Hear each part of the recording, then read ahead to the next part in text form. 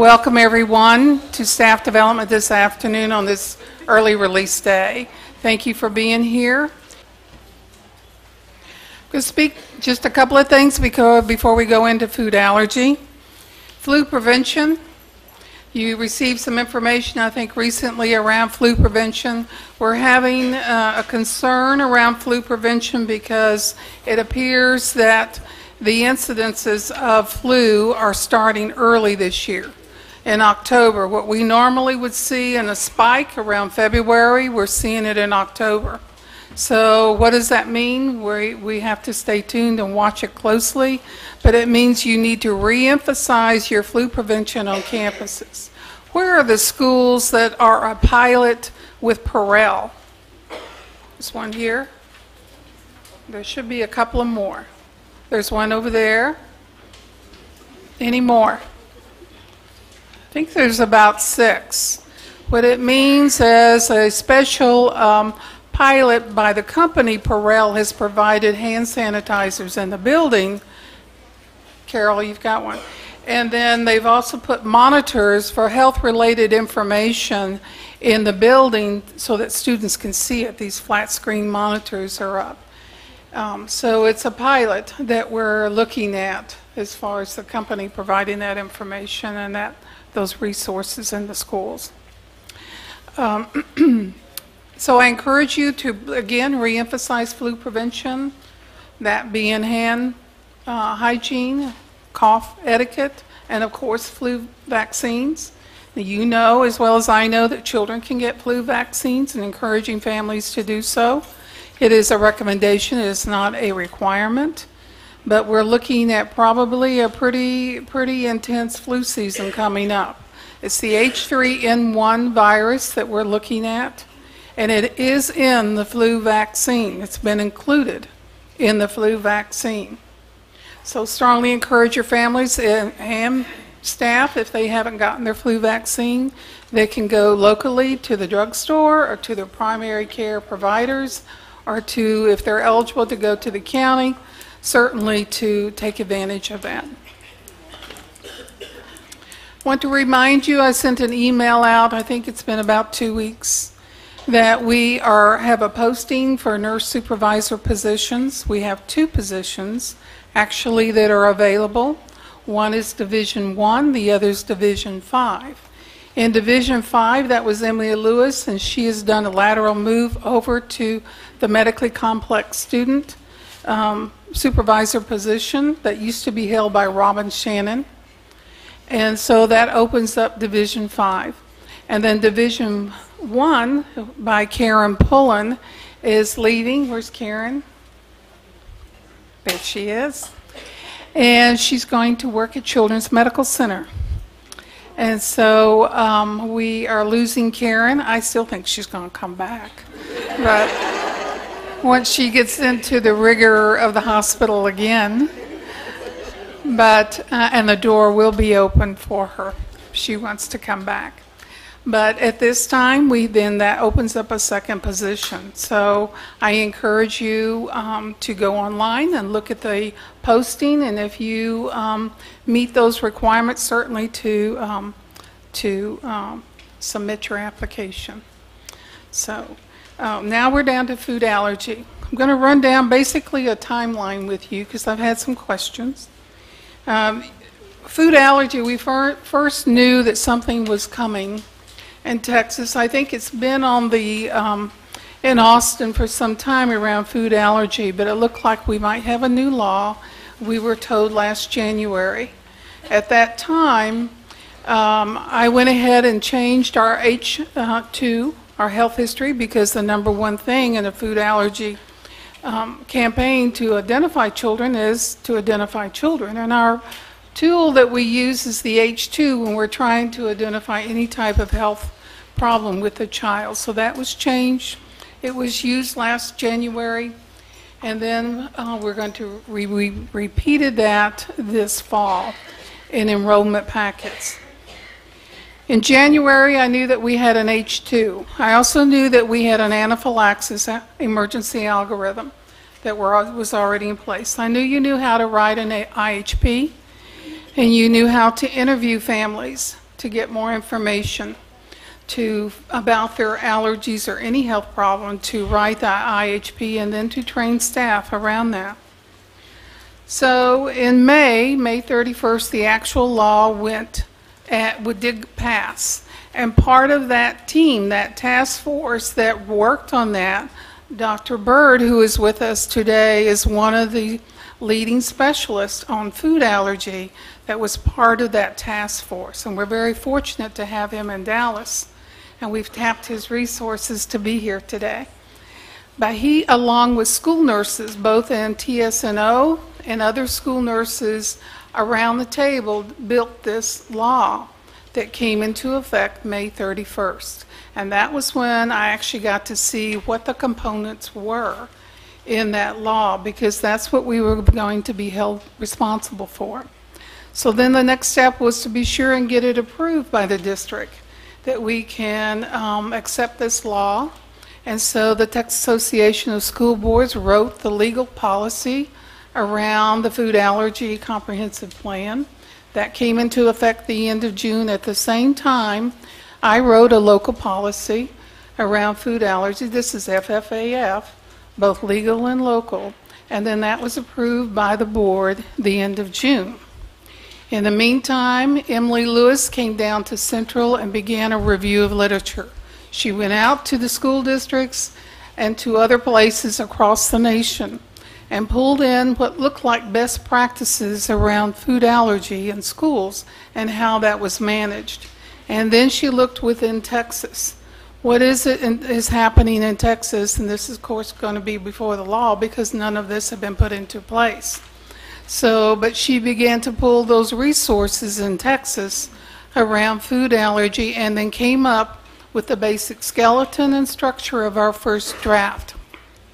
She polished it up as best she could, given the information at the time, and then she submitted the initial drafts to me the end of August.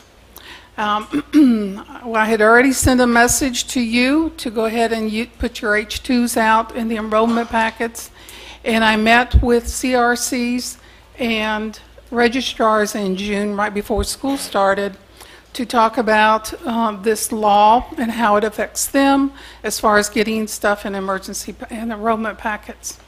And then in addition to that, I wrote something for the Student Code of Conduct, Student Handbook, put a piece in there around food allergy. And if you haven't read that book that students get every year and sign off on it that they've read it, do so. So you'll know exactly what type of health information is in that book that parents get every single year, and that we either change or add to or subtract, whatever is the case. But so now it was going out to families. So we brought the plan in, we continued to develop it, and in October I presented it to our school health committee. Our school health committee is a group of physicians in the community, including Dr. Bird, to show them our final draft. But it was still a draft at that point, because I was still gathering information from a lot of different resources to continue to massage the plan and get it to the very best that it could be. And then in November, with all the final information in, then the plan was given to you. And we sent that out by through an email with attachments, so you have the different components of that plan. But it's not finished. Today, of course, is December, and we have a presentation by Dr. Bird, and we also have a presentation by Emily Lewis, who wrote the first draft of this plan, and she will go over the final document with you.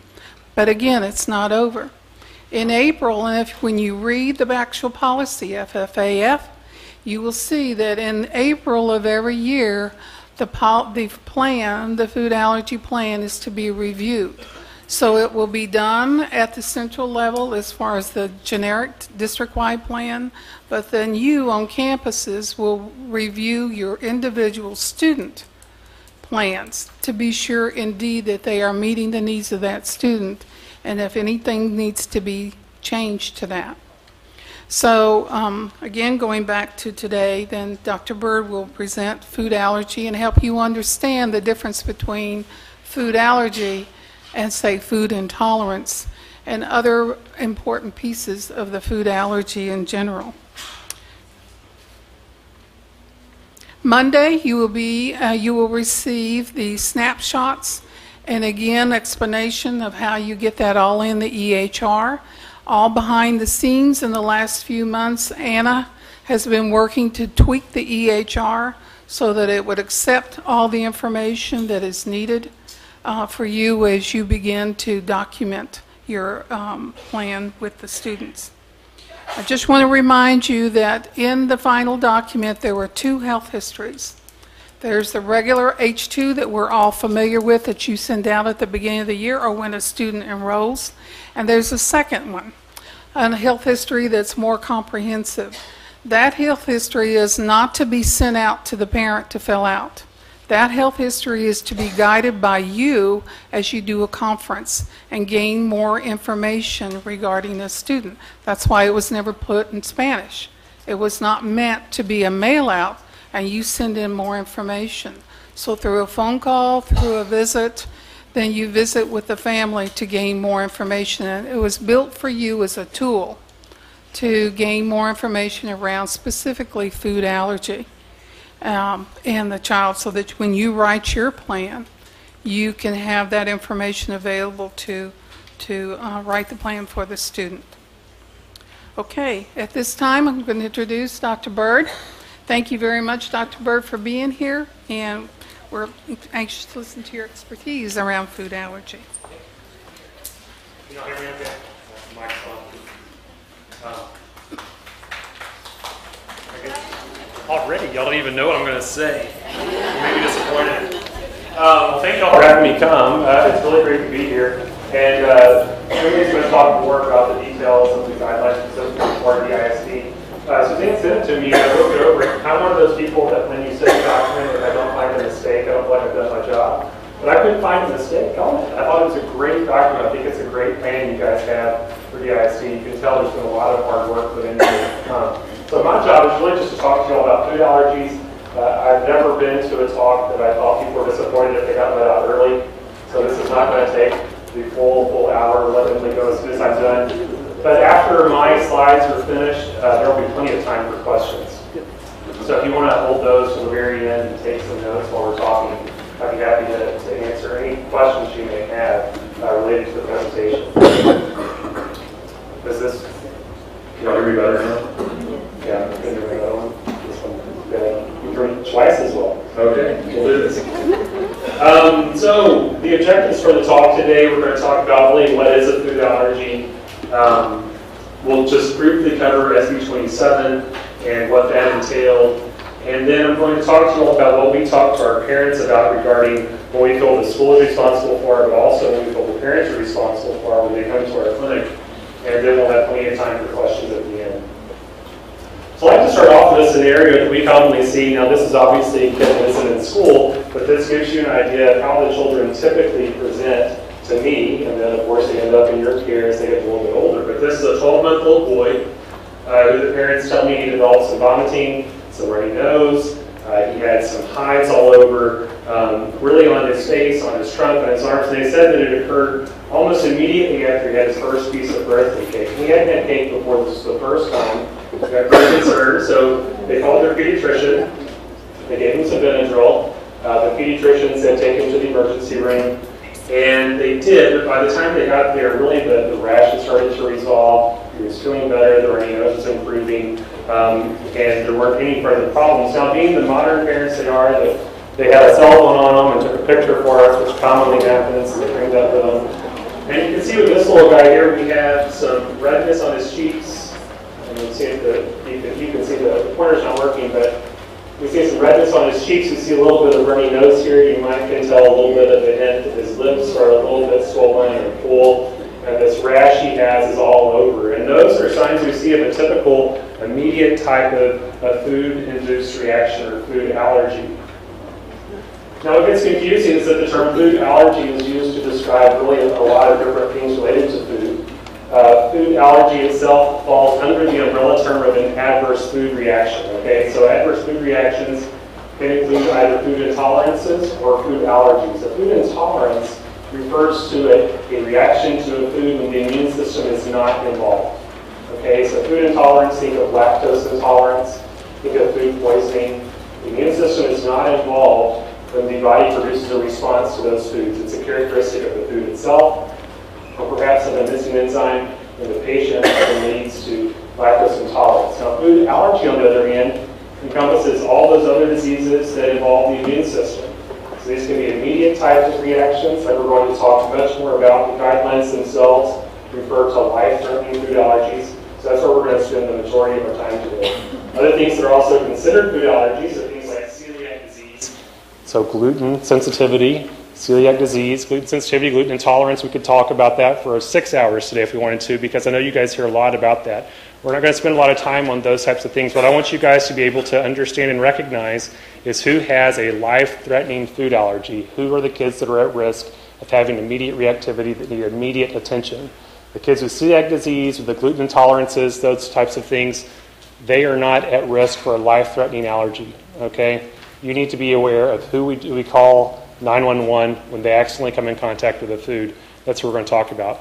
Other diseases that are also considered food allergies, but again not encompassed by SB 27, are diseases like eosinophilic esophagitis or eosinophilic gastroenteritis.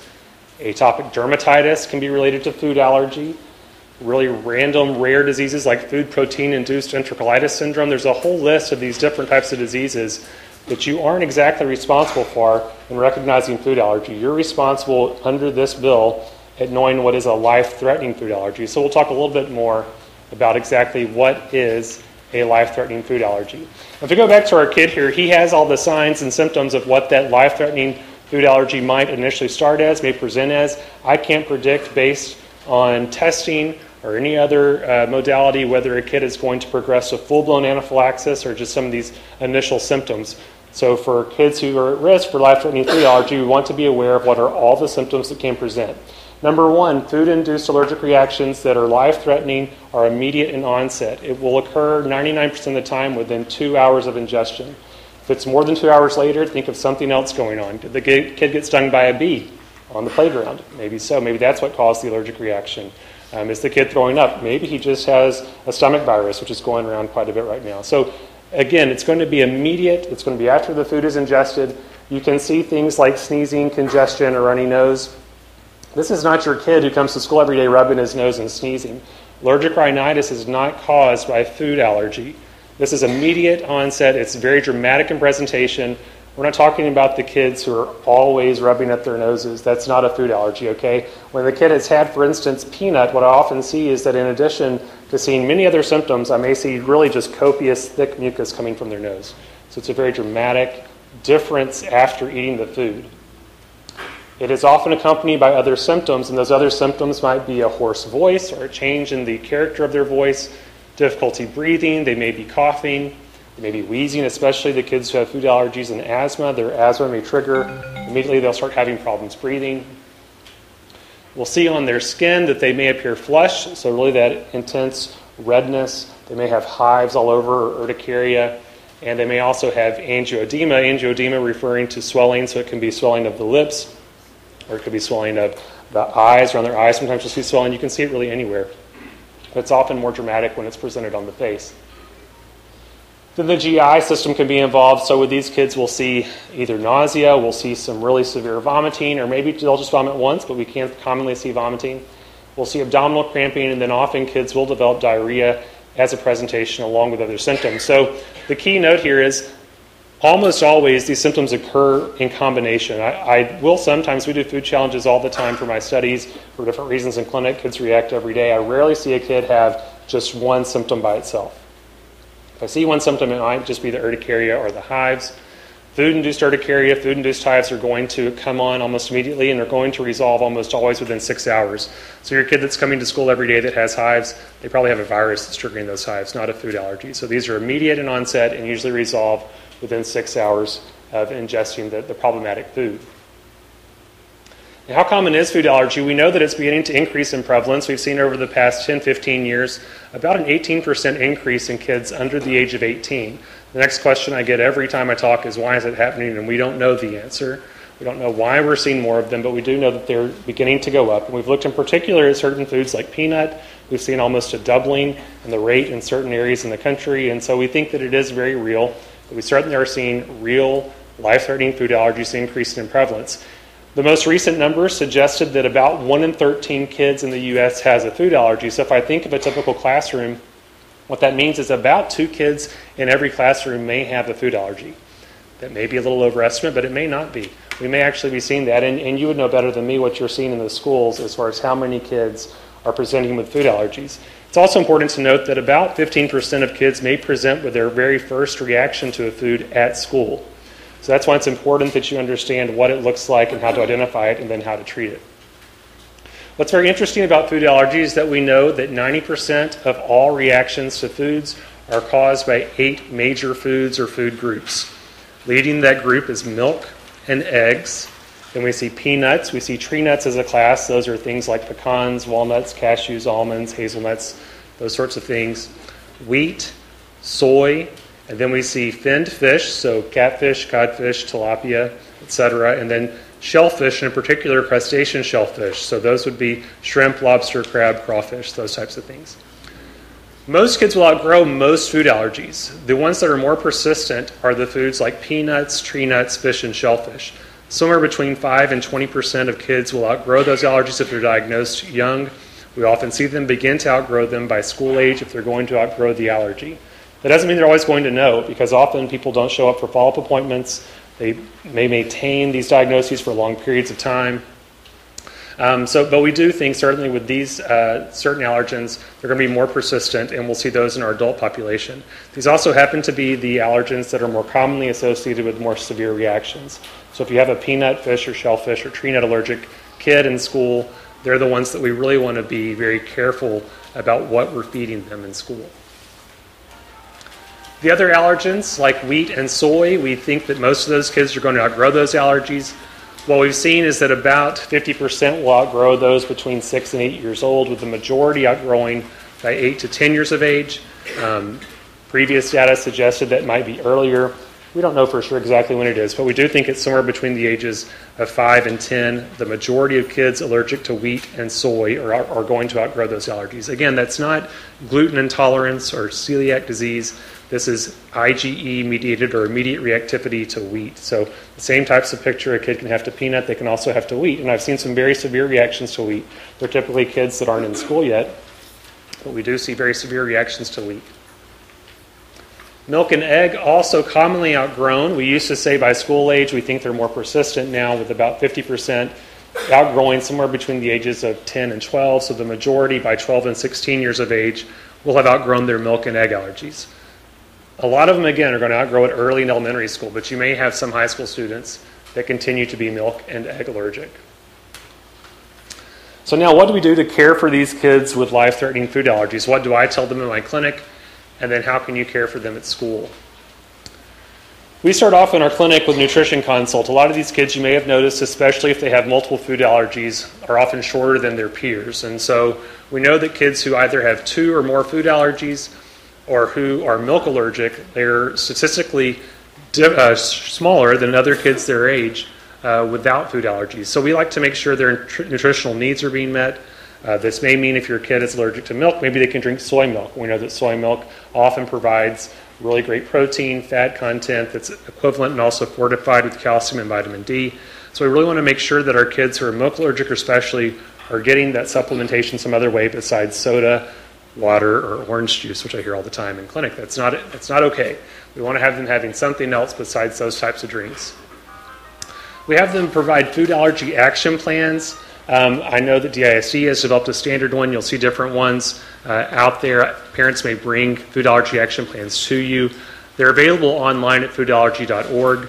The action plan itself just tells you how to recognize a life-threatening food-induced reaction, which we'll go over in just a minute, and then how to treat it based on what symptoms you see.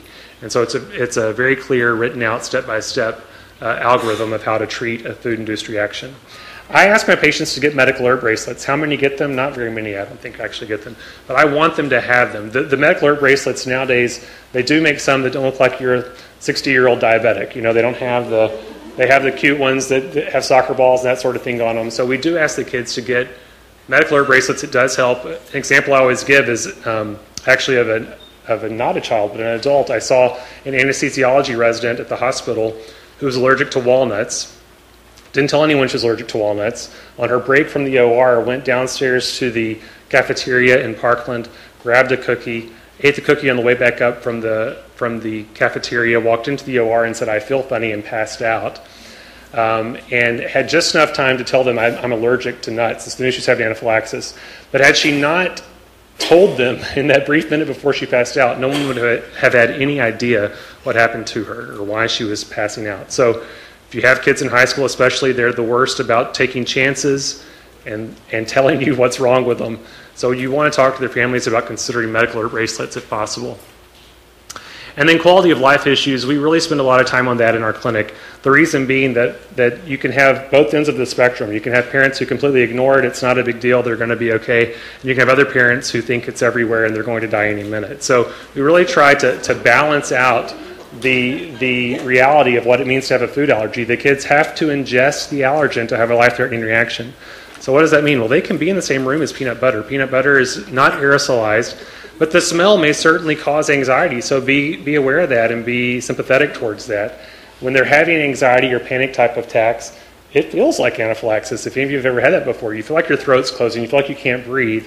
And so certainly you can have that type of response triggered. So we need to certainly be sympathetic, we need to be aware, we need to know if they ingested it, we need to really take an extra level of precaution than if it was just in the environment, okay? And we want families to anticipate but not expect reactions. What I mean by that is I want them to be ready at all times. I want the kids to have EpiPens available everywhere they go. Okay, so they need to be in an unlocked location, they need to be nearby. Our teenagers need to be carrying them, need to be aware of how to use them properly and when to use them. But they don't need to think every time they're anywhere that they're going to react. Okay, they need to know the reality of what it means to react, what a reaction looks like and feels like, and how to prepare for one in case one does occur. The chances of being killed by a food allergen are very rare. It's more likely you'll be struck by lightning. But you guys know that if one happens, it hits the news and it's all over, and all of a sudden that's the fear and the perception. So we want to be very careful, but understand it is very rare to have a life-ending response to food, but it is possible. So we want to be ready for that. Obviously, this seems like an obvious choice, right? Avoid the food allergen. Know how to avoid it, but unfortunately that can be very difficult. And for certain allergens, you don't expect them to be in places that you would ordinarily eat and not be afraid of. Things like peanut butter may show up at a chili cook-off as a thickener and be put in the chili. We might see peanut butter in Rice Krispie treats. Anytime a kid goes into a bakery, they can use those, or an ice cream shop, they can use the scoops to scoop the gummy bears and the peanut at the same time and cross-contaminate. So we have to be aware of cross-contamination, of things that might show up that the kids weren't ready for, and be ready to treat in case that happens. Cross-reacting foods also are something we spend a lot of time talking to families about. If I have a kid that the mom comes in and says he reacted to a walnut, he had a walnut and he had a reaction, can I eat other nuts? Is that okay? He said cashews, he's done okay. I think he can eat anything else. Probably not. Pecans and walnuts cross-react very closely. So just because the kid has tolerated cashews doesn't mean he's going to tolerate every other tree nut. So we really try to spend time educating families on if you're allergic to this food, how likely it is you're allergic to another food, and then we do testing to help to understand if it's an actual allergy or not.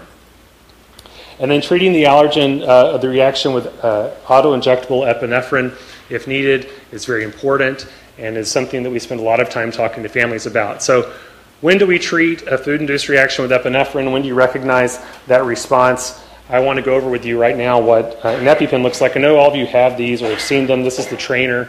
The way I tell families to recognize the reaction, again, it's on the action plan, goes through step by step. What does the reaction look like? If it looks like this, what do I give? And the choices are either an antihistamine like Benadryl or Zyrtec or epinephrine, okay?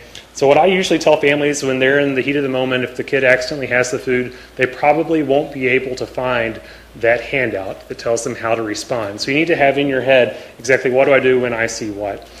I use the neck as a cutoff. What does that mean? If I see a kid who just has a few bumps, so a little urticaria on his face, a little angioedema, a little sniffling, I'm okay with that. I'll give him some Benadryl. I'll watch him very closely. Benadryl takes 30 to 45 minutes to come on. It's not going to stop anaphylaxis. It's just going to make the kid feel better. So don't feel like you're treating the reaction with Benadryl. Okay, you're just making them more comfortable. If anything is going on below the neck, if the kid starts to clear their throat, they start to cough, they start to talk a little funny or hoarse, they start to really scratch at their neck, they start coughing or wheezing, they start vomiting, not just once. If they vomit once, I like that. They're getting the allergen out. But if they vomit once, they look really pale and puny, they're vomiting more than once. Or if the hives are spreading quickly over their whole body, or they're becoming very flush, anything's going on, the whole body's involved, I'm going to give the EpiPen. Okay, I want you to not be afraid to give this. If you're thinking, oh my gosh, was the neck, what was the deal with the neck? I don't remember. Just give the EpiPen, okay? It's safe. It's adrenaline. I'm never going to fault you for it. People are always like, oh, I went to the ER and the ER doctor told me I shouldn't have given it. I'll tell you it was okay, okay? I'm happy when you give this. It's a safe medicine. It's effective. The side effects are very few. And if you give this, you're going to prevent a life-threatening reaction in most cases, okay? This is the best medicine we have. So how does it work? I'm going to put this down, and if you can't hear me, let me know. Or maybe I should stand here. Okay, so here's your EpiPen. It's got a blue cap on it. It's got an orange tip. I say blue to the sky, orange to the thigh, okay? If you can remember that. Take the blue cap, hold it in your fist like this. I don't want you to hold it like this. Why? Because parents all the time hold it upside down and inject their fingers, okay? Not helpful. So you want to hold it like a fist, just like that. Take that blue cap off and just apply it to the thigh here and just a forceful little jab like that. You notice I didn't do this, okay? We don't have to stab. You don't have to hurt the child. They're going to be crying anyway. So you just want to take it off, a very gentle, forceful thing right here to the largest part of that muscle, the outer thigh. Hold it there for about 5 to 10 seconds. Take it off. When you take it off, the cap is going to come out and protect the needle, okay? Then you want to rub the thigh, rub that area, call 911, send the kid to the hospital. I understand some of you, some of the schools in y'all's district don't have nurses available. You want to know exactly how to activate the emergency response plan as soon as you see that happening. So have the EMS arrive immediately, have them come take over. And I've had parents say the EMS was afraid to give Epi. Encourage them, if the kid's having a reaction, to give Epi. We don't want that to be a fearful thing. The other thing to be aware of, which I don't have a slide, it's a new device coming out, so you may start to see it in schools. The EpiPen has had the market for the past 20 years and hasn't had much competition. There's a Twinject out there some of you may have seen. It's not commonly used, and it's used even less now than it used to be. But the EpiPen's the main one you're going to see, but I expect in the next year you're going to see the other device. It's called AUVI-Q. I don't like the name, but it's AUVI-Q. And if you go to their website, Sanofi is the manufacturer. They have a video on there that's really cool and shows you what the device looks like. The device itself was developed by two twin brothers who both have food allergies. They're about my age and decided in high school they had a better idea for the EpiPen than EpiPen did, and that one of the twins would go to get his PhD in engineering and the other would go to medical school and get his PhD in immunology. So, I mean, these guys were thinking way ahead. And they developed this product called AUVI-Q. What it is, it's the size of a credit card. So we're hopeful our adolescents will be more ready to wear it. You don't even see it. You can put it in your pocket. As soon as you take it out, you take the cap off, it starts talking to you. It's got a recorded voice in there that says, place on the thigh. You don't have to swing at all. You just put it there. It's got an automatic injector, and it automatically injects. It requires very little effort. It tells you what to do and what it's doing. And then it immediately withdraws the needle, hides it. You never see a needle, and says, call 911, so you don't have to think about it. So I think that the product's probably going to do pretty well. So you're going to probably start seeing it in schools. Just look at that online. I don't have a trainer. I would have brought one. But it's released at the end of January. So you may start to see those before too long. Peanut allergy. I put this slide up here. Like I said, any food can cause an allergic reaction, but certainly we have those 8 that are most common, and peanut allergy seems to be the one that induces the most anxiety, the most fear, the one you see the most in the news, and it's the one that can be one of the most dangerous. So what I like to remind health providers and families when we're looking at peanut allergy is that to have an immediate life-threatening reaction, you have to ingest the allergen to have that severe reaction. Now the question is, what if I'm on a plane and somebody's opening peanut products? You can certainly have the induction of peanut dust is in the air. You can have some bronchospasm, have some asthma attacks. It's unlikely to lead to life-threatening reaction. Again, the smell of peanut butter can be anxiety-provoking, but peanut butter is not aerosolized. You have to have that protein ingested to have the life-threatening reaction. Touch typically will cause localized reactions. We'll see the kids who accidentally touch peanut butter will get hives wherever they touched it. If someone else touches it, then touches them, they may have hives wherever they were touched. And then smell, again, as I've mentioned, isn't life-threatening, but certainly can cause anxiety, and we need to be sympathetic towards that when that happens. So what about SB 27? This was a big move. As Suzanne mentioned, it's been in the legislature for a long time, and I think is the right move. Was garnered with support from all the food allergy organizations, from school nurses, from school principals. It was a committee that encompassed every facet of who all's affected, and I feel like we came up with a good guideline. It was passed last May, was enacted or implemented in August, and it applies only to public schools and charter schools. So for those of you who have friends who are in private schools, this doesn't apply to them, but it is certainly for DISD. And as we've been talking about, it applies for kids at risk for anaphylaxis. So the kids, the life-threatening food allergies, not the food intolerances. And the full guidelines are available online. That's in your handout, and you can go and read the whole document if you want. It can be overwhelming. It's about 65 pages, but almost all of it is examples. So the first few pages are background, and then it tells you a little bit about the policy. That has a whole lot of examples of things that school districts can implement. There are also things that aren't necessarily mandates, but encouraged. One of those is that it encourages the superintendent to designate a single employee as a contact person that helps to oversee the development of the food allergy management team and the food allergy management plan on the campus. The team can be anyone, and we encourage, when we were writing this specifically, to include people from all over the school, because the kids can be in any place. So we ask for cafeteria staff, for school nurses, for bus drivers, etc. Anyone can be on the food allergy management team. And those people help to support the students on campus and then help to make sure the procedures are implemented, and also provide a point of contact for the families when they come to school and have questions. We ask for a focus on environmental controls and just really an awareness of what that means. We're trying to encourage teachers to get away from having foods in the classroom, so less peanut butter birdhouses and more projects that don't include foods. Even Play-Doh has wheat in it, wheat flour. So we really ask that they try to get away from any project in the classroom that has food involved and to use non-food types of projects. We ask them to keep foods particularly in the cafeteria and not to include foods in the classroom, but that's not mandated, it's just requested. And then we ask for training for school personnel on food allergy awareness, and that is something that is not just recommended, but is part of the plan. So what does that mean? You know, you guys are getting to see me today. Sorry about that, but if you don't like what I have to say, you can go to the allergyready.com website and learn more. That is a website that we're excited about because it provides access for kids, for nurses who are in, let's say, West Texas and don't have access to some of the teaching sessions, or even for families, for teachers, for anyone that wants to learn more about food allergy, about how to recognize an allergic reaction. They can go to this website, watch a video. It has some good information.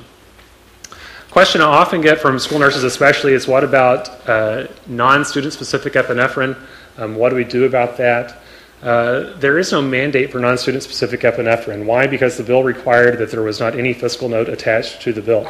That being said, DISD has plans in place for how the families will provide epinephrine. I don't believe you will have non-student specific epinephrine, which makes it even more important that you recognize the reaction and that you call 911 as soon as you recognize the reaction.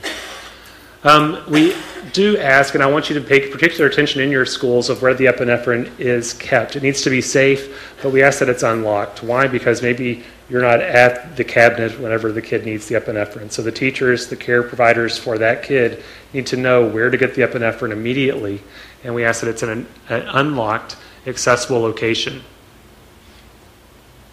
So what are the school's responsibilities? And Emily's going to go into more detail specifically for you guys. I just wanted you guys to see the types of things I'm telling families. I see kids from all over Texas, and so they may be in school districts besides DISD. I asked them to be knowledgeable. The schools need to be knowledgeable about and follow applicable federal laws. Again, that's not applying to some of the private schools, but for public schools and charter schools, they have to comply with SB 27.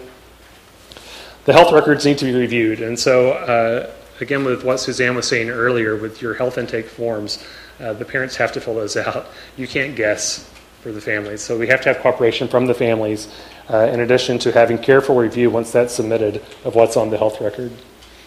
We want to understand that all staff who interact with the students understand what a food allergy is, what it looks like, what's the life-threatening food allergy. They know how to recognize symptoms, as we've mentioned already, and that they know what to do in an emergency. So, like I mentioned, you know what to do, how to recognize it, you know how to get the epinephrine, but you also know how to trigger that emergency response team and get the EMS service there immediately. And you want to make sure that all those who work with the students work with other school staff. So a big concern for my parents is, what about substitute teachers? And we asked the primary teacher that's taking care of that kid with food allergy to provide a folder for the substitute teacher. And I really encourage the parents to prepare that for them. So one of my nurses has a kid with food allergies, and what she always does is makes a neon folder that specifically outlines her kid's allergic to milk and tells the substitute teacher exactly how to recognize a reaction, that sort of thing. I think it's good to have those sorts of resources available. The school needs to be prepared to handle a reaction, and that's why you're here. You're understanding what is a food allergy, how to treat one should one occur, and then coordination between the teachers and the school nurse about appropriately storing the epinephrine, as we mentioned. And then the question is, what about students who want to carry their own epinephrine? That's not a call I can make. That's not a law that's out there. That's something you have to work with the families and parents to understand if the child is old enough and mature enough to carry their own epinephrine. And if you have a child that you're like, this kid seems really young to be carrying it, then what I want you to do, what I do in clinic, is I make sure they know how to use the trainer appropriately, and they can voice to me when they're going to give it to themselves. So if they're mature enough to do that, then I'm personally okay with them having their epinephrine with them. If they don't know why they would give it, if they don't know what symptoms to think about when they would use it, and they don't know how to use it properly, then they're not old enough to have it with them. Okay, so that's kind of my general rule and cutoff of when to use it and when to not. So what are the parents' responsibilities? Well, I tell my parents that they have to be the ones to notify you of what their kids' food allergies are. They can't make you guess, and they can't wait till a reaction occurs at school. If they know the kid is allergic, they need to let you know that the kid may have a reaction. So they have to notify you of the allergies. I ask them to provide labeled medicines and replace those medicines once they're expired. I know that's going to be challenging for you all. You probably have a dozen expired EpiPens laying around. They expire pretty quickly. If you have a family that just went to the pharmacy or is about to go to the pharmacy and get their EpiPen, tell them to check the date before they leave the pharmacy. Oftentimes the pharmacist, perhaps not even thinking about it, maybe they're trying to clean up the stock on the shelf. I don't know. I don't judge that. But you want the families to make sure that they're talking to the pharmacist to see when it expires. They should not pick one up from the pharmacy that expires in less than a year. They should always have them last at least a year, and often they'll last longer than that. They need to provide you emergency contact information. You need to know who to call in case the kid reacts. And I know you guys have that for many reasons, but they have to make sure they're giving that to you. I hear laughs, so maybe you're not getting that. They have to educate the child in self-management of the food allergy. What does that mean? Of course, that differs depending on the development and the age of the child. I want the kids to recognize what are safe and unsafe foods. They can't begin too early doing that, but certainly I tell them it's like driver's ed for the kids.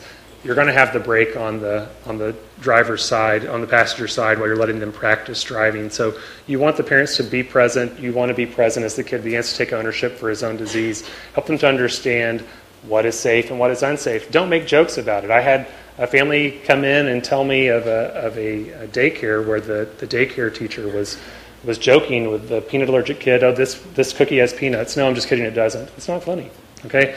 Don't do that. It's dangerous. It's the equivalent of saying to a kid, "Here's a knife. Go play with it." It's not something to joke around with the kids about or the families about. So we want you to be very serious when dealing with the allergies and telling the kids what are safe and unsafe foods. Want them to understand strategies for avoiding exposure to unsafe foods. In other words, washing hands between meals. All the kids can wash their hands after they eat their food. Not sharing food. Making sure the kid is, if they brought their lunch, they're eating just their lunch. If they're eating from the cafeteria, making sure that it is a plate that has been checked and we know that it's safe for the kid. Understanding the symptoms of allergic reactions, again, letting the kid understand what does it look like when I have a reaction, what do I do when I feel like I'm having a reaction. really understanding that communication piece and knowing how and when to tell an adult they may be having the problem is very important. And then as the kids get older, we want them to read food labels. There are food labeling laws passed in the U.S. that say all of the top 8 allergens must be listed on any food manufactured in the U.S. on the label in plain English. So that means it can't say casein or whey anymore and mean milk. It has to say milk if milk is in the food. That doesn't mean it's going to be bold and at the bottom of the label. They may be buried in the ingredient label, but you have to be careful when you read ingredient labels to make sure that food is safe. We want the families to form a team. So what does that mean? We want the parents to schedule the meeting. Y'all like the dog? Yes. We want the parents to schedule a meeting with the child's teacher and with their food allergy management team designee. We want the parents to bring copies of not only the school's food allergy policy. Why? Because I want them to know that they're aware of what's in it. I want them to be involved in the process. But I also want them to bring documentation from a physician that says what the food allergy is. If the family doesn't have that, now it doesn't mean you can say, well, this isn't a real allergy, but I do want you to encourage them to get documentation from the doctor so that you do have a doctor's signature that verifies, yeah, this is real. Okay, that it's not that they just don't like potatoes. They're really allergic to milk, and that's in mashed potatoes often, so they can't have things that contain milk, or they maybe really are allergic to potatoes. You can be allergic to potatoes, but you need to have documentation from the physician that says that's real. We want them to have a team. What does the team approach mean? We want them together to discuss items with you. We want them to know how to help the child avoid accidental exposure. It can be difficult, so they need to help you understand how to do that. They need to help you understand how to recognize the symptoms of reaction.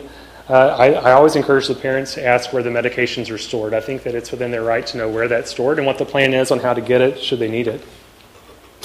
They need to be sure everyone knows how to properly use an EpiPen. And so I encourage the families to take trainers with them. And if the provider they're talking to doesn't know, go over with them and teach them how to use it. And they need to know that what the school is going to do in the event of reaction. That was the point of this SB 27. That was the point of the policy you guys are implementing. It's so you'll know what to do.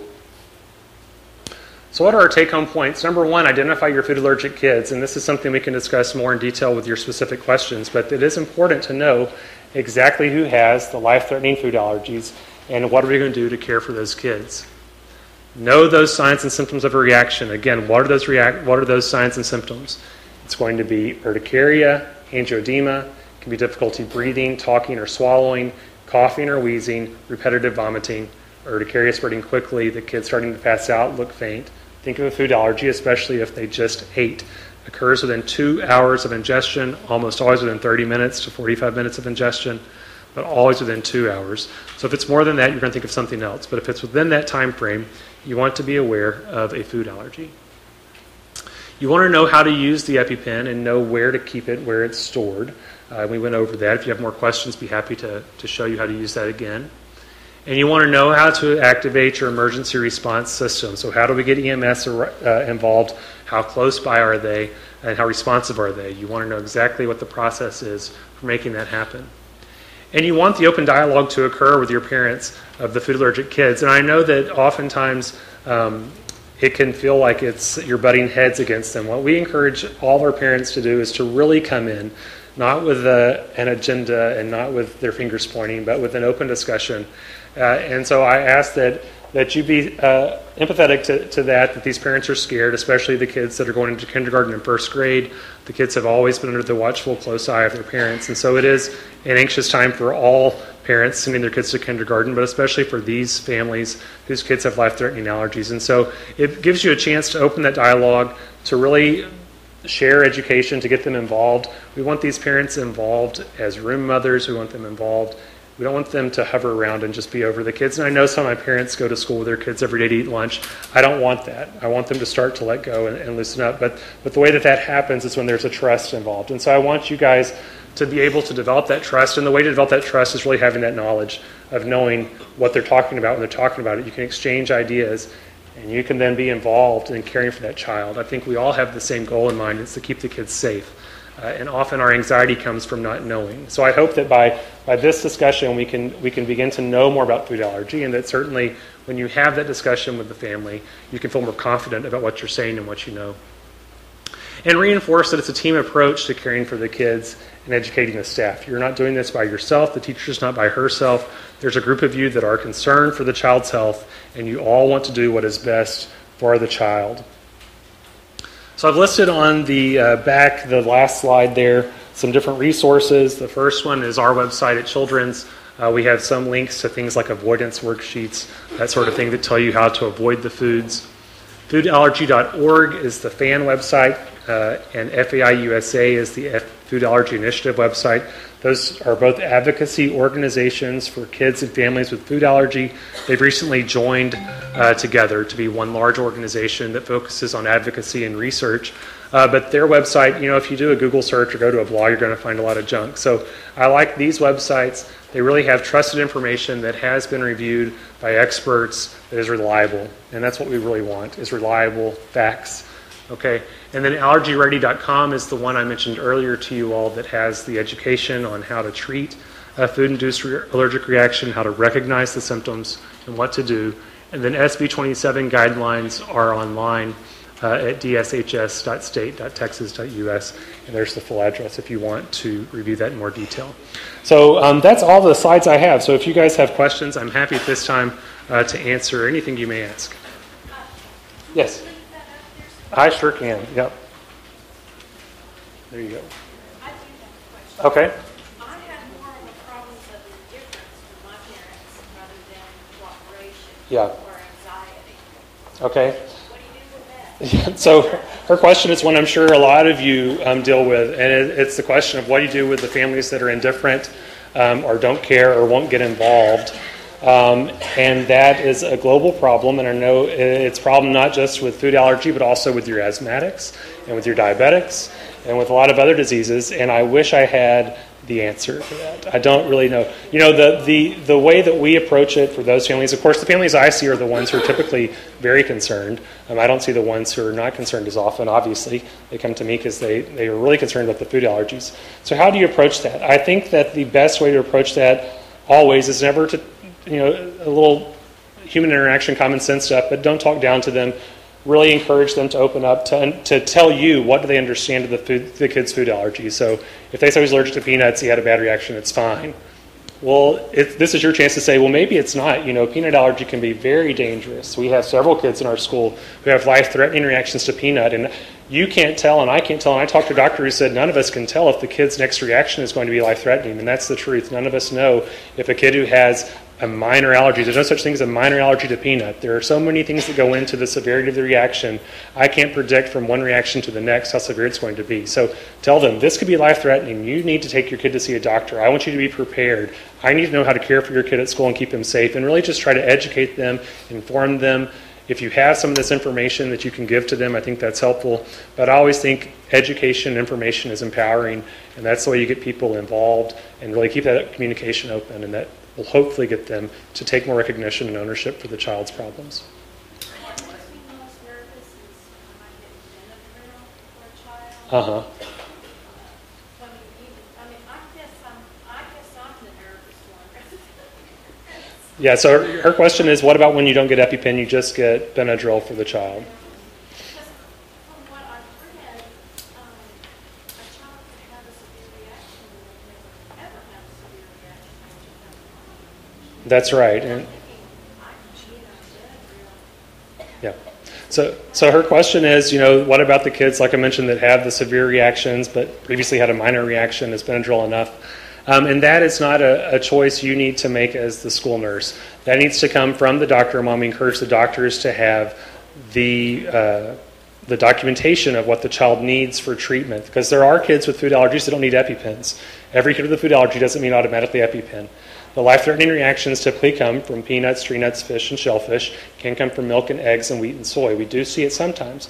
But every kid with an egg allergy may not have an EpiPen, and that's not wrong. But the difference has to come from the doctor. The doctor has to provide documentation for what they need. It's not the parent's call to say, oh, it's just Benadryl, it's fine. They need the note from the doctor to help differentiate that. Yes, ma'am. Before today, I was under the impression that EpiPen was given, when breathing and was developed. And so that's interesting to know that you said if it's no diet fast time, and food allergy student, they're getting highs all over, you need to go ahead and give that. Obviously, we have prescriptions, these are the That's right. acceptable. That's right. Also, because that's, I think, probably some of us are a little nervous about when it gets to that point, but what, and you said there's nothing to worry about as far as side effects if we go ahead and give it at that point. And what will we see, and how quickly does the epinephrine work at that point? I mean, like when we give the albuterol, they say, oh, you're going to have the heart racing, this and that. Is there anything we need to, specifically look for at that point when we deliver that? Yeah, so her question is, I used to think epi was just for when the breathing problems were there, and now you've said that it's if the hives are all over, I should give it. And you also probably see kids with hives all over all the time. And so when do I give epi, when do I not? What are the side effects, and how quickly should I expect to see a response? So this, again, is for your kids with known food allergies who have ingested the allergen. So the kid was in the cafeteria, accidentally got some milk, all of a sudden they've come and they have hives all over.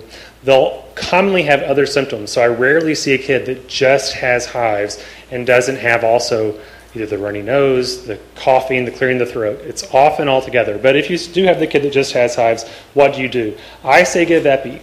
Why? Because the reaction may progress, and we don't know. We know as soon as we start to see systemic symptoms that it's more likely the reaction is going to progress to something more serious. Epinephrine is safe, effective, and works quickly. How quickly? Within minutes. So within 5 minutes, you should see a significant response. You shouldn't see the kid getting worse. If you're giving the epi, you should have already called 911, and they should be on their way. So you're going to get to turn your hands off the kid pretty soon. But you should see it pretty quickly. What types of side effects do you see? Increased heart rate, though it's not to the point to where the kid's heart's beating out of their chest, like you'll sometimes see in your asthmatics who've been on albuterol nebs for a while. These are kids who they will have increased heart rate, but they're so nervous, you're nervous, everyone's heart rate's up a little bit when this is going on. So you give the epi. Again, I think that the fear from it comes when you think of that jabbing, oh my gosh, this is so violent. Really, it doesn't require that. With the trainers that you have, just practice that motion. It's a very gentle, quick motion that requires that to go in. You pull it away, the needle's gone. Will a parent yell at you? Maybe. They may. I mean, they're not all seeing me, and all the doctors aren't telling them the same thing I'm telling them. I'm telling you what is defendable and what is also what I consider best practice and in the best interest of the child, and that is to prevent the reaction from progressing. And we know that the EpiPen, if given early and quickly, prevents the reaction from getting worse and will treat it. And we know with urticaria, it's going to resolve pretty quickly after you give the epinephrine and get better. So that's my take. Yes, was it? Yep, I think she said.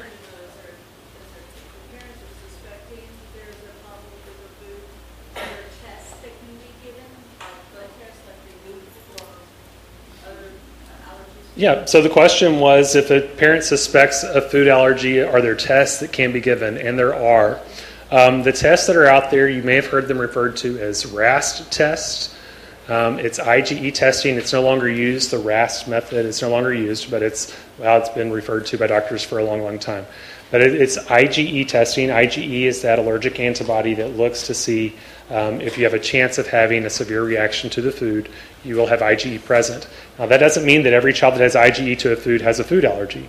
There's a lot of false positives on these tests, and so interpretation of the test depends on the level of the IgE and also the history of the child. So if I get a panel of IgE tests and all of us, we're all going to have positive, it's not going to mean anything. And so it does require interpretation by a physician that's familiar with how to interpret the test. In addition, in the allergist office, we'll often do skin testing, where we just prick the skin with a drop of oil from the food, or a solubilized portion of the food, and then look for a hive or urticarial response at that site. If we're not sure on that, then as physicians, we will then go to an observed food challenge that's almost always done in an allergist office, so not in just any office, because they can have severe reactions. Now, those are the tests that are validated, that are useful, that are helpful, that have been confirmed to give good responses. That's not all the tests out there, and I know you guys get a list of kids with food allergy that have had all sorts of testing done. So none of the other tests have been validated, okay? IgG testing, not validated. These leap diets or the mixed things, the colorful charts that the families come in with, those aren't validated. It's not proven to be effective or helpful to avoid those foods.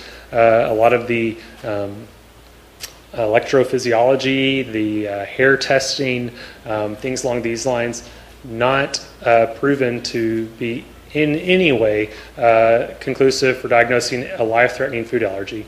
Okay, so again, remembering you're responsible for those kids with life-threatening food allergy based on SB27. You don't need to be responsible for interpreting the multitude of tests out there. But if a family comes to you with that type of chart or test, you need to really have physician letter that explains how to interpret that, because the only ones that are used for interpretation of life-threatening food allergies are the IgE test and the skin test. Yes, ma'am. Fish, I have a question. I had a parent that sent a form back. Didn't come in. I got it like 3 weeks after school started, and she said the smell of fish. The child's allergic to fish and the smell of fish. Of course, I'm trying to get a hold of her, find out. School's already been in session. We have fish served. And then she said, when I got a hold of her, she said, there's nothing to worry about. At school, she said, the kids, eat cooked fish. And she said, she can't go and be around someplace where they're having a fish fry. Right. So is that true or not? So that's a great question. I'm glad you brought that up, because I think in my effort to dispel the myths associated with peanut allergy, I neglect fish allergy, and fish and shellfish are exceptions to my rule. So the problem with fish and shellfish is that whenever you cook it, the protein is aerosolized often. So if I have a fish allergic child that goes into a kitchen where mom is frying fish, the fish protein can be aerosolized. It can induce a severe reaction. So with fish and shellfish, it's different. Now, if the lunchroom smells like fish, again, the smell is not. So the mom is right. This is a mom who knows. I cook fish sticks at home all the time. You can smell it, yeah. And I really ask my moms of kids with asthma to stop doing that, because they often live in these small houses with tiny kitchens and the kids are walking through. But the fish and shellfish, the kids obviously for many reasons shouldn't be in the kitchen at the school. But the smell itself can induce. The smell will just probably induce the anxiety. But again, if they're close to where it was cooked and it's been aerosolized in the air, it can induce a more severe reaction. So fish and shellfish are exceptions. Peanut butter, not aerosolized. So the mother's saying that what they cook at school isn't going to hurt her. As long as the kid isn't eating fish, there's no cross-contamination, and yeah. But the smell, again, may cause some anxiety, but as long as they're not in the presence of where it's cooked, they should be okay. Thank you. Mm-hmm. Yes? Question for your parents with kiddos who are identified with a food allergen and not necessarily Medicaid eligible, and they can't afford the EpiPens. Do you have resources that we can provide them? That's my issue. Yeah, that's a great question. So her question is, what about the families who can't afford the EpiPens and don't have Medicaid? EpiPens are expensive, and even families who have insurance, their insurance will often only cover a portion of the EpiPen, and it's still over $100. There is a program called EpiPen for Schools, and it's not something you can individually take on yourselves to get, but if you have families in other school districts, etc., that can look, there is a free program for schools to have non-mandated food allergen EpiPen on campus. This isn't something for DISD, but it is something to be aware of if you interact with families who are in other places. That's how they can get it. The other way is to contact the manufacturer. EpiPen, especially now that there's a competitor on the market, is going to be doing all sorts of things to get your families to use EpiPens. And so Day Pharmaceuticals is the pharmaceutical company. If you just search EpiPen, you're going to go to EpiPen.com, and they're going to have coupons available. They'll have, any doctor is going to have reps that approach them frequently, and will have ways for kids to get EpiPens. So EpiPen does not want a kid to be without an EpiPen.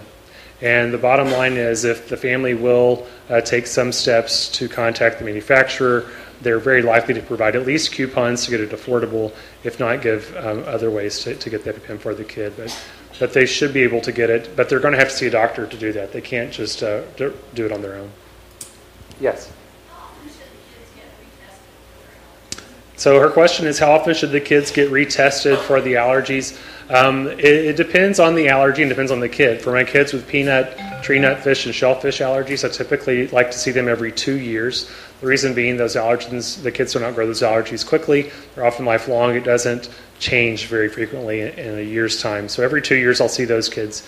For kids allergic to milk, eggs, wheat, soy, I like to see them about every year. If kids are doing things, I think they're starting to outgrow the allergy, or they've tolerated small amounts of the food. Mom said, I gave him a bite of scrambled egg and he did just fine. Then I like to see them maybe every 6 months, but at least every year for the kids who have allergens besides peanuts, tree nuts, fish, and shellfish. Yes, ma'am. Would you speak to the issue of intolerance versus what we've already been talking about? Because often our kids, when they fill out the information, they will say that the child is allergic to certain Yeah, so question is, if I would speak more on intolerance, what does that mean, and how do you treat those kids as compared to those with life-threatening food allergies?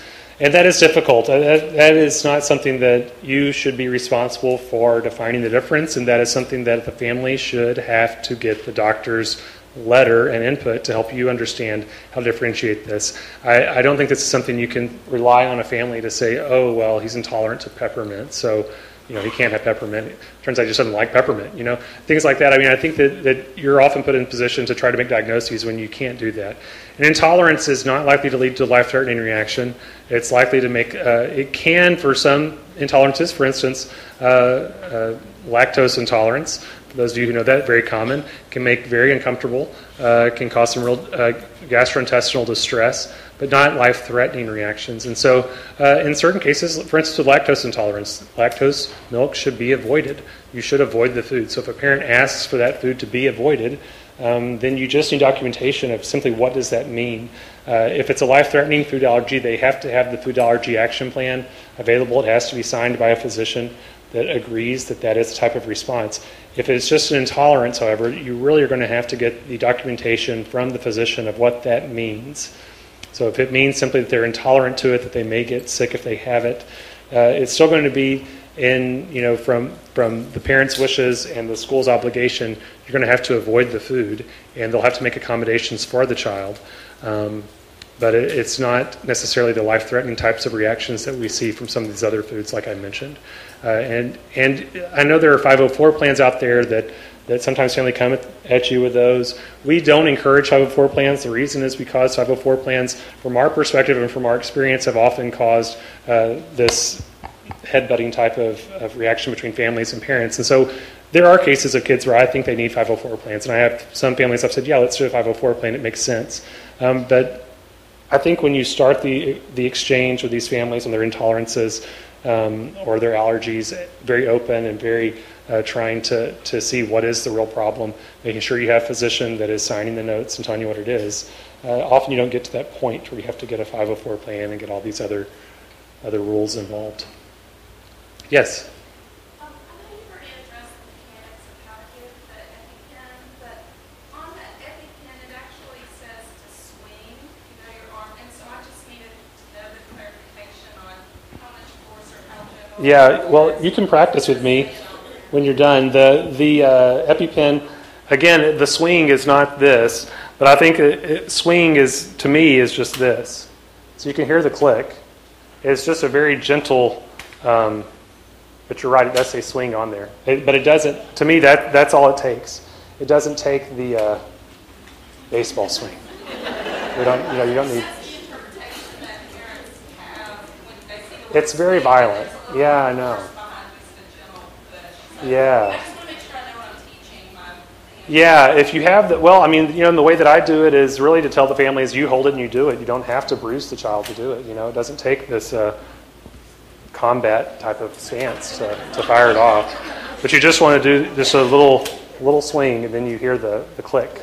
But I mean, I think that when you have the families and you practice with it, you get the feel for what it's like. And what I tell families to do as well is when the EpiPen expires, then they want to use those on an orange and get the feel for what the real one feels like to fire off, because it has more kick than this. When you do a real one, it has a spring in it. You feel the kick. But it doesn't take more pressure than that. And if they'll use an orange on the expired ones, they can get the feel of what it really feels like to inject that. And like I say, you probably have expired ones in your nurse's office that you can, if you'll get the family when they come back, say, hey, can we use this? And together, let's see what it looks like to use the real one. Yeah. Yes, ma'am. That seems a list of the top 8 food allergies, but what about strawberries and just different other things like that? Are those be just as life-threatening, or? Yeah, so the question is, besides the top 8, what about other types of allergies like strawberry? Strawberry itself is very, very, very rare. Fruit allergens in general are not as likely to lead to life-threatening reactions, even though they commonly get labeled as food allergens. They'll often cause, the reason strawberry, blueberry, lemons, oranges often get labeled as allergens is because they're acidic, and when the child eats them, their face lights up and they get red, and so it gets mislabeled often. And if they are allergic when they're young, they commonly outgrow those very early on. So to see an older child in school with a strawberry allergy or a corn allergy would be quite rare. It certainly isn't the rule. So with those kids, again, if the family says he's strawberry allergic and the doctor has signed that he is strawberry allergic and it's life-threatening type of reaction, you have to go along with that. You have to have the EpiPen, you have to have the action plan, but the odds of you having to use the EpiPen are extremely low if they're only allergic to strawberries. Another question nurses often ask me is, what about my expired EpiPens? What if the family hasn't brought a new one in? Can I still use it? And you can. Okay, they've had studies done to look at these EpiPens, how long they last. They're good for years later in normal circumstances when you're not exposing them to extreme heat. They may diminish in efficacy somewhat, but if that's what you have, that's what you need to use. Yes, ma'am. Yeah, you may not be able to answer this question, but I guess I don't know if the district provides milk substitutes, because that's kind of expensive. You're saying that the kid needs to get some form of milk, right? Right. So So the question is, what about the district providing milk substitutes? Because it's expensive. The kids do need milk substitutes, and commonly most milk allergic kids can have soy milk, and soy milk is not a significantly different cost than cow's milk. But these are cases of kids who, if the district can't accommodate for whatever reason, the soy milk, maybe an almond milk or a hemp milk works. Oftentimes with these kids, the families will provide it for the kid themselves. If they don't, then there does need to be a discussion. I feel that the district is obligated for the school lunch, for the dietitian and the cafeteria staff to provide a reasonable, nutritious alternative for the child. Some of these kids, you're right, are on really expensive formulas, like Neocate and Elecare and these types of things. Families have to provide those, and WIC provides that for the family. Their Medicaid provides it for the family. So if the kid is on one of these really rare, expensive formulas, then the family has it at home and is maybe getting it through insurance or government assistance, and the conversation should be opened up to please provide that for your kid to have at school as well. Any other questions? Yes, sir. Food challenge and the treatment, or kind of to help resolve the allergy? Could you speak on that? Yeah, so just as far as when we do food challenges and that sort of thing, is that the question, how that's performed and when we do it? And are you using that action to kind of give the family a sense that the child's not allergic? Right, so when do we do those? The food challenges we do commonly in kids who've been misdiagnosed with food allergy, or they've outgrown their food allergy and we're just not sure. A lot of times the testing, like the IgE testing, we'll see it fall over time, but maybe not go to complete zero. Or we'll see the skin test get smaller, but not get completely negative. And so when we have those kids in the office, that's when we do food challenges. The food challenge involves the kid and the family coming into the clinic for about a 3-hour visit. We divide a serving size portion of the food into 6 pieces, give those pieces about 10 to 15 minutes apart, and watch the kid to see if they have a reaction. If they have a reaction, we treat it. If they don't, then we consider them no longer allergic, and the family can reintroduce the food at home. If the child has a reaction, we do treat it right there in clinic. That's why we watch the kids for 2 hours after the last dose of the food is given to make sure no reaction is going to occur. And it is a time for us to educate the families on how to recognize the reaction, how to treat it when it occurs. Is that kind of what you were asking? Or yeah. I guess take home point on that, they should not be able to come to school the next day. They can come to school the next day. Sometimes they tell us they can't because they still have a reaction. Oh, well, so, yeah, that's a tricky question. I get the call sometimes about writing a letter, and I'm like, no, I'm not writing a letter for that. The question is if the kid can come back to school the next day after food challenge. I can't think of a reason why they couldn't be back in school the next day after a food challenge. Very rarely will I have a kid who's had pretty bad diarrhea during the challenge.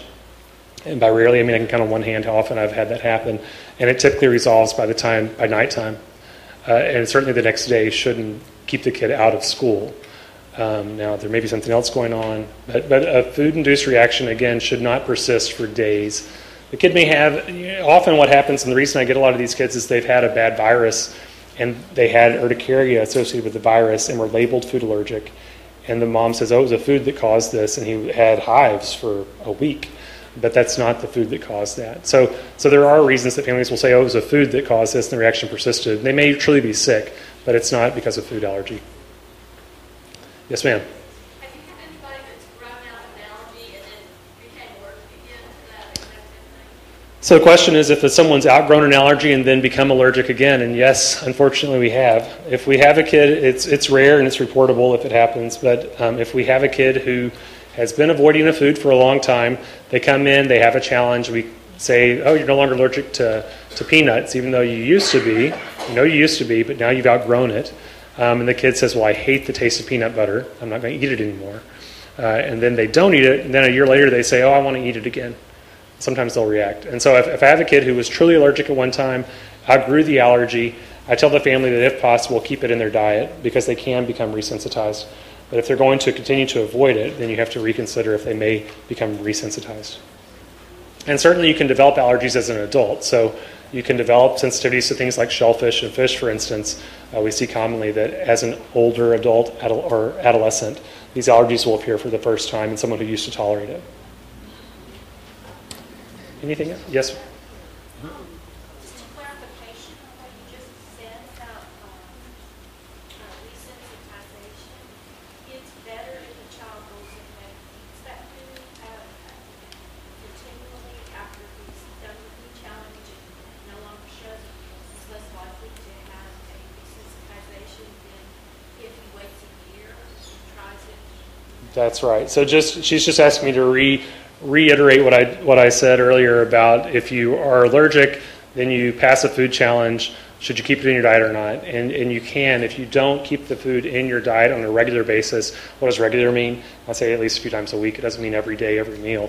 But if you'll keep it as a part of the diet, you're less likely to then develop a sensitization down the road. Yes? Question, but whenever we have a student that, I have two, who's allergic to shrimp. We do not serve shrimp or shellfish in school. We only have fish. I guess I always feel like I don't should we send them to dietary festival? Maybe I should ask. Yeah, so you're just wondering about if the kids are allergic to something that's not served at school anyway. I mean, it's not something you can put in conversation, but I mean, I still alert the teachers and all that. Look out for reactions. It's like it's not pleasant. Yeah, and I think it's kind of like your strawberry allergy. It's a kid that, they have a known allergy. It's shellfish. They have the EpiPen at school. That's fine. You're not going to likely need to use it. So, I think that it takes your level of concern down a bit when you have a kid allergic to something that's not in the school. But I think that it still warrants having it just in case something random were to happen and the fish sticks got mixed up with the fried shrimp in the plant and nobody knew it was going to happen and then the kid accidentally got fried shrimp. Then I think that it's fine to have that. Anything else? That's right. Kids will bring all sorts of things in their lunches to school. And so if they do accidentally share something, you can certainly have that reaction. That may not be happening in all schools, but yeah, if lobster was brought to school, then that could be a problem. Yeah. Yes. Are there any other kind of skin reactions other than urticaria? Because I have had severe allergies and took the allergy shots, desensitizing. But occasionally he will eat something he's not supposed to, and he gets his bumps on his scalp. And then could it possibly, that have you see it coming into asthmatic type reaction is the reaction that they get, but they don't actually have asthma. And could that be a mild reaction? It's not severe. Could that be? Yeah, so the question is what different types of reactions can you have and things that may not look typical. With a food allergy, again, the life-threatening food allergy is the kids that we want you guys to be prepared for and to recognize. They're most commonly going to present with urticaria, with the hives that are all over. You will have kids who develop eczema-type reactions to foods, and those kids can also have life-threatening allergies, but again, the eczema flare is not a sign of immediate food-induced anaphylaxis. Eczema by itself is not. And then you may have kids with like celiac disease who develop blistering herpetiform types of lesions on their elbows and on their knees. Those aren't life-threatening types of reactions, but are still rashes you can see related to foods. And you can have kids have asthma attacks if they have asthma that are minor, that aren't related to food. You can have a kid that's not asthmatic that has wheezing and coughing associated as part of their disease presentation. So the important thing or take-home point for you guys is just to keep in mind who are our kids who have food-induced allergies that we know about? What do we look for when they have that food? And for the kid who appears after eating with some of these symptoms, be thinking in your mind, could this be food allergy? And if so, how do I treat it? All right. Thanks, you guys. I appreciate it.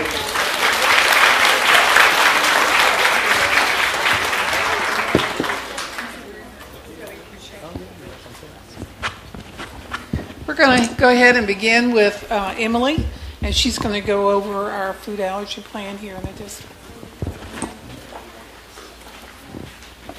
Thank you.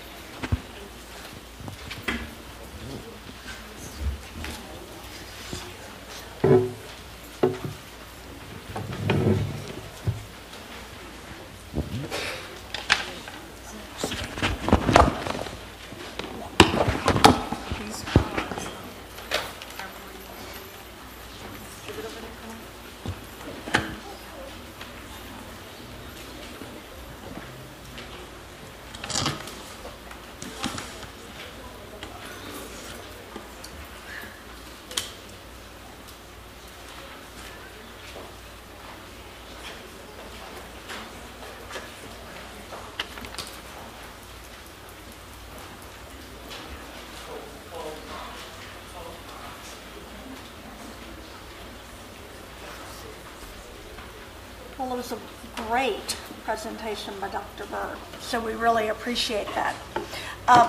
My part of the presentation is to talk about how to build a food allergy plan.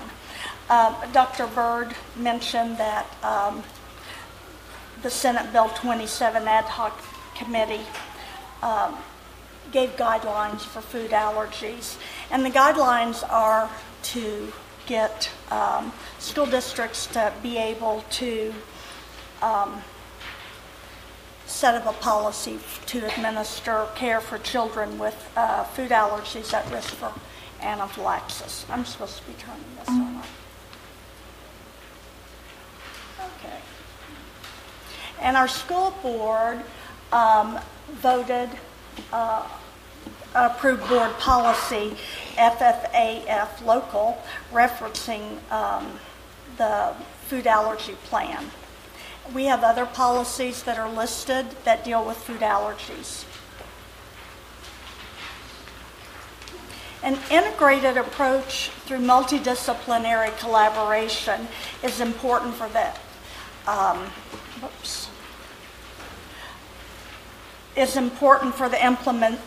implementation of the food allergy plan.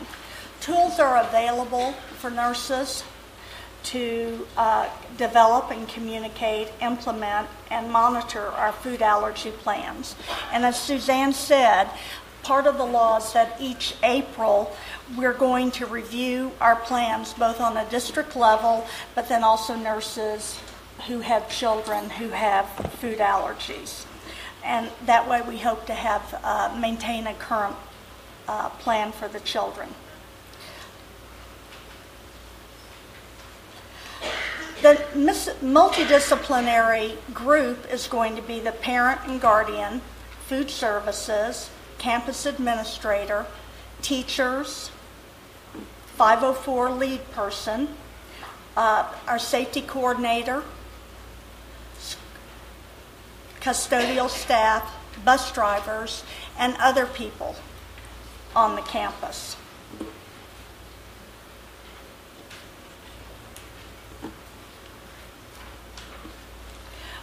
The tools that we have here in the district to support the food allergy development is the health history. We all are familiar with that.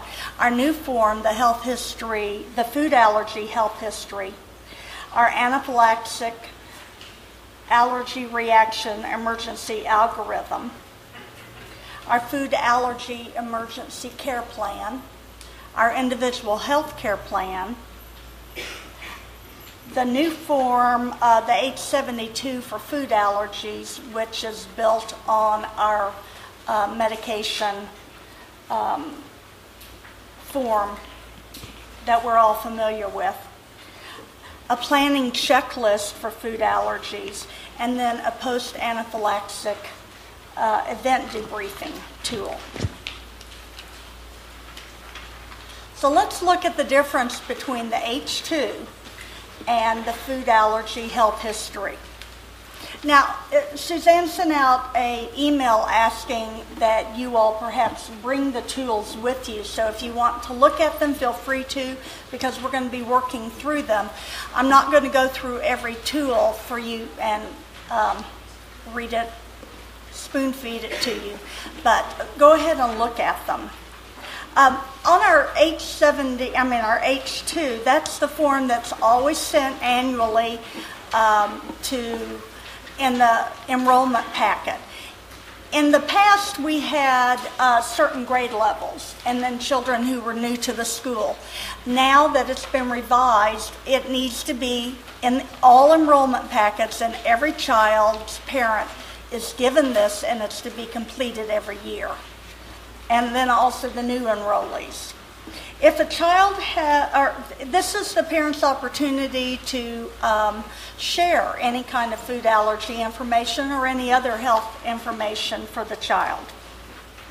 If a child has a positive health history, then the nurse is going to set up an interview with the parent using the food allergy health history.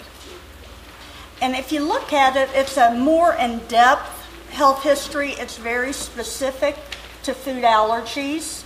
Talks about what kind of reactions they've had, what treatments were used, but it's going to pull in the information. And we all know that if we send a form to a parent, they're not going to read it and complete it with the kind of information we're really looking for.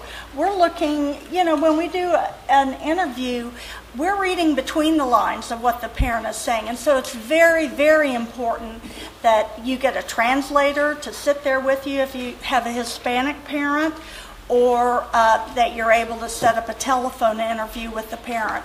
And schedule the time to really be able to get into what this food allergy is.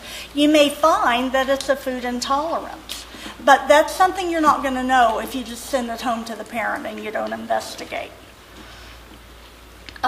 This information that you gain through the interview is going to help with you writing your individual health plan and developing the emergency care plan. On our website, we have the emergency anaphylactic algorithm.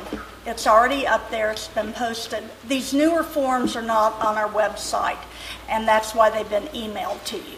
But go ahead and take that form and incorporate the information that you have, that you've gained from interviewing the parent, and use that information to be able to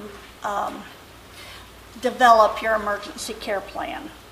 Now, on our website, under emergency care, everyone, I'm sure, has that as a favorite on your computer, right? It is going to be our lifeline, because all of their information, every day I look at it, I find new things. But make sure that you go to emergency care. And on your handout, you may not be able to see it, but I put the website down there. The emergency care plan, I haven't gone. Okay.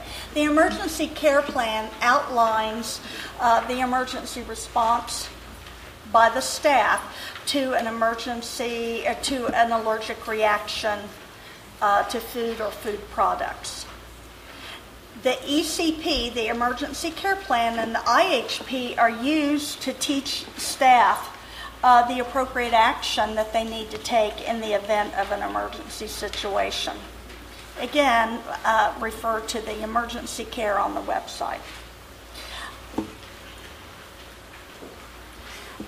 Now, what you all had emailed to you was a draft of the individual health plan, but it's already on the care plans on our website. So, on Health Office. So if you have a child with an emergency, with a food allergy, then you're able to go ahead into Health Office, and that is already loaded up, and so you'll modify that appropriately. Also, every clinic should have the book, Individual Healthcare Plans for the School Nurse. it came with a disc. It's a wonderful book, and you can use that also as a resource for building your care plans.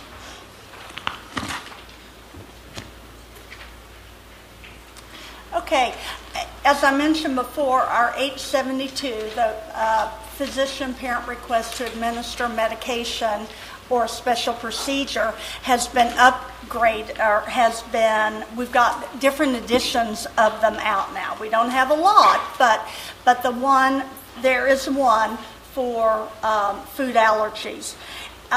One of the reasons we decided that was a good thing to do was that sometimes you send out the old H72 and you get very vague responses. So if you've looked at the new H72 for children with food allergies, it gives very specific requests for information. So we're hoping that we'll get a better response to help us with the kids.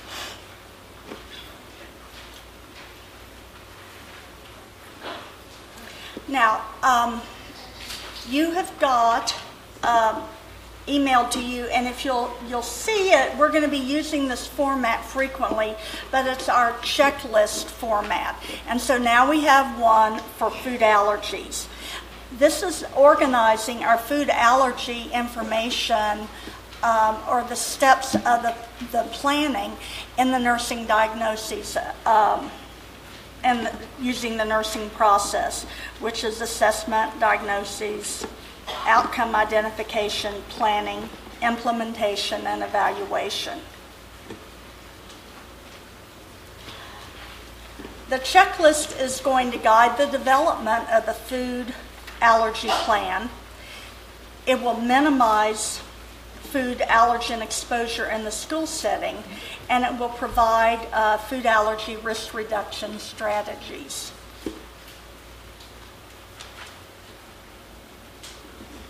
Following an anaphylactic event, we're going to utilize a debriefing tool. And this form it will be an interview where you sit down with everyone who's been involved in with the food allergy, with the anaphylactic event. And you're going to gather information about the series of events that led up to it. And then taking that information, then you'll be able to make appropriate changes to the health care plan and the emergency care plan to create a more appropriate plan for the child.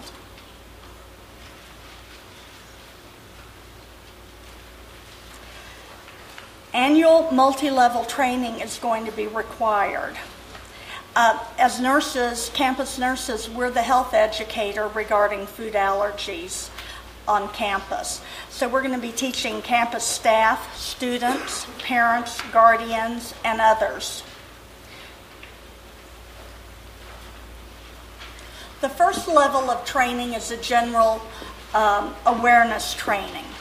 This is very much like what we do with diabetes. You know, the level 2 presentation on diabetes is a general training that's done for all campus staff every year.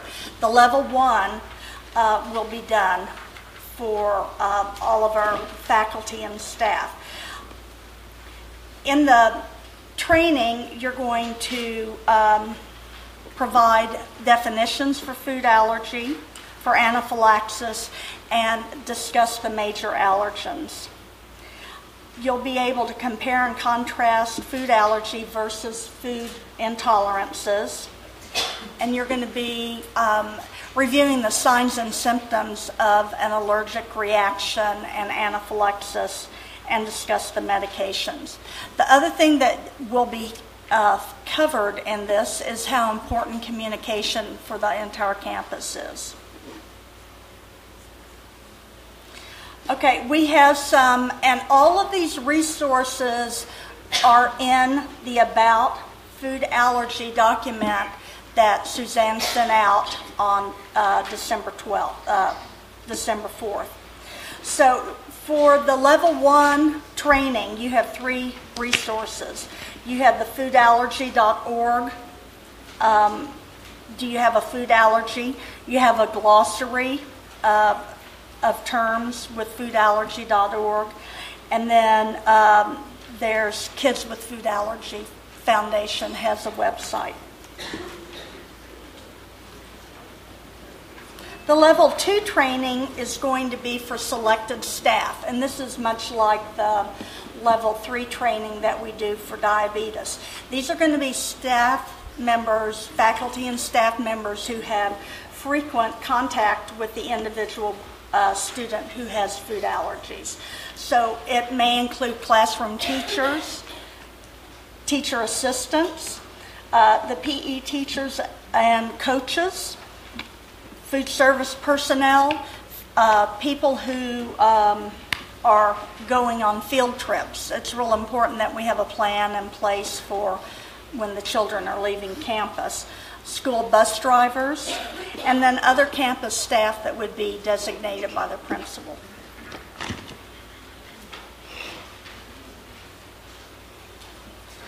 So with the level 2 training, it's going to provide guidance and direction to staff or a student with a food allergy plan. Within it, you're going to review the IHP and the ECP. We have a skill checklist for medication administration that you'll be providing for the designated staff. You'll discuss how to prevent allergen exposure in the school and discuss recognition of the signs and symptoms of an allergic reaction and anaphylaxis. Again, we're going to really reinforce how important communication is. And then also practice appropriate responses to enable staff to take action quickly. Okay, the resource for the level 2 training is the Food Allergy Basics website.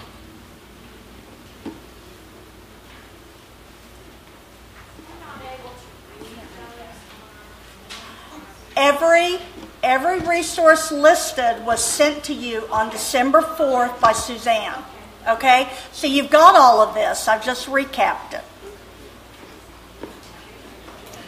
The level 3 training is the health professional training, and that's the training that you all are going to do for yourself. At the beginning of each year, you're going to complete one or more online instructional offerings, PowerPoint or video demonstrations. You should repeat these offerings or selections as needed, because what we want to do is to continue to add and reinforce our personal knowledge as it relates to food allergies. So once again, we've got the level 3 resources, which you have had provided to you by email. You're to complete the training and the coursework and provide that information to your nurse supervisor. You need to complete 2 each year. So we've got the FAN, the Food Allergy Basics website by FAN, and the Allergy Ready coursework. Oh, there they are. Now we have a 4th level training, and that is training that you provide to students. And so you're going to provide this to a child with a food allergy, but also to their classmates, because it's real important that the classmates understand what's going on. When you pick, you've got several to choose from, but when you're going through them, you need to look at the age appropriateness and of this information. The other thing that is important to do is read the content for accuracy by the medical community. And so you want things that are endorsed by FAN and by the American Academy of Allergy and Asthma, Immunology, and the FDA, and then other established medical leaders, medical experts. So you're not going to use any FDA unapproved products. So these are the resources for the children. And once again, I know they're hard to read on your handout, but they were emailed to you.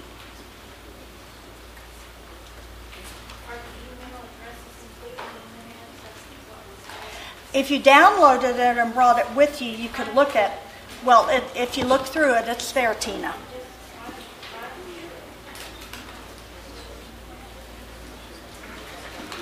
Oops. Okay. The thing that I want to leave you with is that we need to partner with parents to make sure that they locate a medical home to promote continuity of care. So many of our parents don't have one healthcare provider, and they're going from ER to ER and doctor to doctor. So I think it's really important that all of us assist these families in finding the best medical provider for them so that they can get the kind of support and care that they need. It's important that we look at this as a team approach, a campus approach. Parents are part of the team, but so is the entire faculty, so that people know what they need to do. Through these efforts, we're going to support the quality of life for the child, but also for the campus. We're going to be raising their knowledge about food allergies, and hopefully create an allergy-free zone for our kids.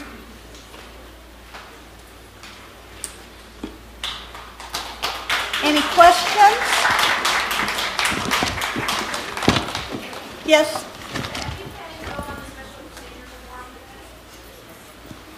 Yes. Yeah, anything that other than a nebulizer. A nebulizer, the EpiPen, the feeding tubes. The metered dose inhalers do not, but everything else just about does, other than the oral medication. Yes? Are we keeping these EpiPens unlocked? That's the recommendation. And I'll let Suzanne. It's a discussion. It's a new thing for us. Well, it's a new position for us, and so we're. I'm going to defer to Suzanne.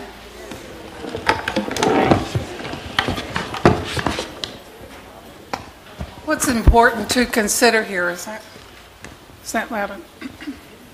What's important to consider here is access. Be sure there is access, because you don't want a barrier there. Should you not be in your office, you're someplace else, or you're absent for the day. So you have to communicate with your staff where the EpiPen is, and to be sure it's accessible and not locked in some cabinet and they don't have keys to get into it. That's not an excuse not to have the EpiPen there. So you arrange with your staff and with your administrator where that should be. Now, if the child has gone through the training with you, you feel comfortable, the physician says they can carry that EpiPen, well then they'll carry the EpiPen. But again, you planned for that and how that is to take place. That is not different than trying to access something else like insulin or some other type of something that is needed for a child. You're not going to put it in an area where it can't be accessible. Doesn't mean that we don't secure it. It just means that it has to be readily accessible. Not any different than your AEDs on campus have to be readily accessible. So you plan for that on your campus. What does that mean? I know that we always think with the paradigm that everything is locked behind a locked cabinet, because that's the way we operate with the majority of medications, especially controlled substances that we have on campuses. But be sure that if it's life-threatening, you need an EpiPen, you need to get to it, and how that's going to be arranged. So you work with your administrator and with your staff how you're going to put that on campus so that they can access it. Okay? It's going to be different from each campus. The main thing is don't leave it behind a locked cabinet where staff can't get to it or where a child can't access it. So keep that in the plan.